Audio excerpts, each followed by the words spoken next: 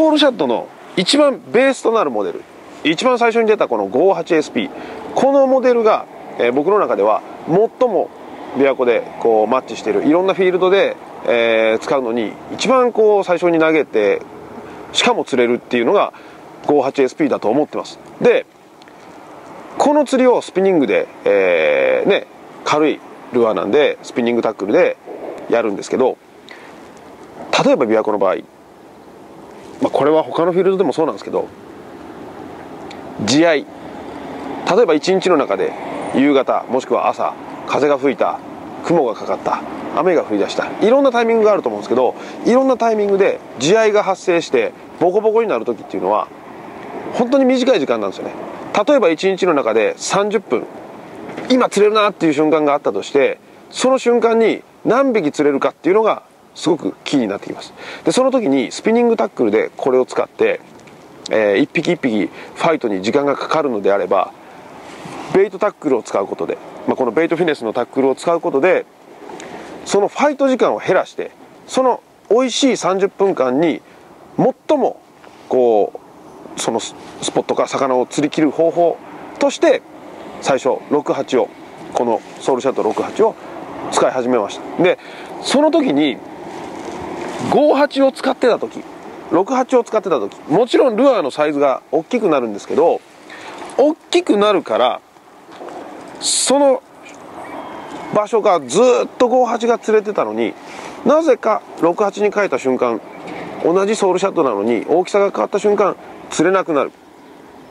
それは単純にアピール力が上がったからです。で、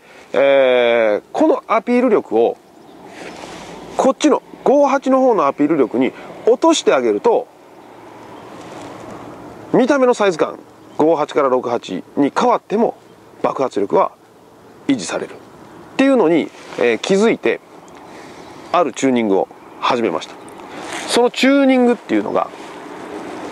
これノーマルの、これオリジナルのパッケージから出した状態のソウルシャット68、これにはですね、純正のフックとしてこのね5番のフックがついてる。5番のフックがついてる。でこれを見てもらうと、これソウルシャットの、58ですね。ソウルシャットの58を見てもらうと、はるかに小さなフックがついてる。でこれなんでかっていうと、ボディに合わせたそれぞれ、に見合ったフックがついてるんですけど、この68についてるフックをどんどん小さくしていく。そうすると今5番のフックがついてて、このフックの、重さでアクションとしてはこう、例えばねこう見てもらって、シャッドがこうやってブルーブルーブルブルと泳ぎますよね。こう泳いでる時に右左にルアーが振られると同時に針も振られますよね。で針が振られる時に重たい針がついてるとより振られる、より振られる。でこのフック自体を軽くすると、針の分の振る力、慣性ですよね。慣性がかかりにくくなるので、このブンブンブンブンって振ってたものが、針が軽くなるとプルプルプルプルプルプル、小刻みでこの振動の幅も狭くて、しかも動きも速い、そういうチューニングっていうのが可能になります。こちら、これは同じソウルシャットの68なんですけど、僕が今使ってるフックのセッティングがこっちのピンクの方。これね、ノーマルが5番に対してこっちのピンクの方は7番です。7番。この7番のフックっていうのが絶妙に軽くて、プルプルプルプルプルプルプルプル、要はアクションをおとなしく抑えることで、このソウルシャットの58に近いようなアクションを68で再現する。それによってこのベイトフィネスのタックルを使って、巻いてきた時に58のリズム、58のアクション58の存在感で同じスポットを釣れる。そうすると、ラインも太くなるし、ねファイトも非常に楽になるし、スピーディーになるし、しかもベイトタックルを使うことで圧倒的にキャストのテンポっていうのが上がってきます。今回、使ってるロッドがこのアドレナの 1610L、これベイトフィネス用のモデルにアルデバランをつけて、ラインがレッドスプールのベイトフィネス用のモデル、これの10ポンドです。で、同じように全く同じルアーで全く同じリールね、全く同じルアー、全く同じリールで、フックのサイズも同じ7番、これにしてロッドの硬さだけを変えた、これ、ML です。これはウルフデクスターっていう166ML だから6フィート6インチのミディアムライト、さっきのがライト、こっちがミディアムライト。若干ロッドの硬さを上げてあげると、ロッドの硬さを上げたことでまたルアーのアクションが変わります。ロッドのティップが柔らかいとルアーがブンブンブンブンって振った時に、そのティップがキュッキュッキュッキュッって入ってくれるから、自然に大きく動こうとするんですね。でそれがロッドを硬くしていけばしていくほど、キュッキュッキュッキュッの入る幅が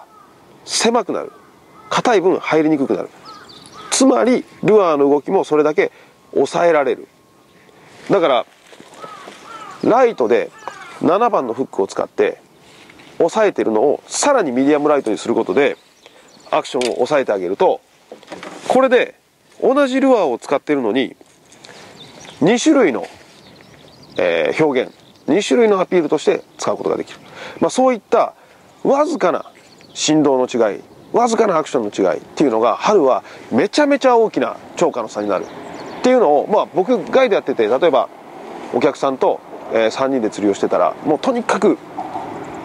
針の大きさ、ロッドの硬さ、それぞれによって全然釣果が変わってくる。でもちろんね、このソウルシャッドの68をノーマルのフックの状態で、使って爆発的に釣れる瞬間っていうのもあります。で、どちらかというと透明度が高くて、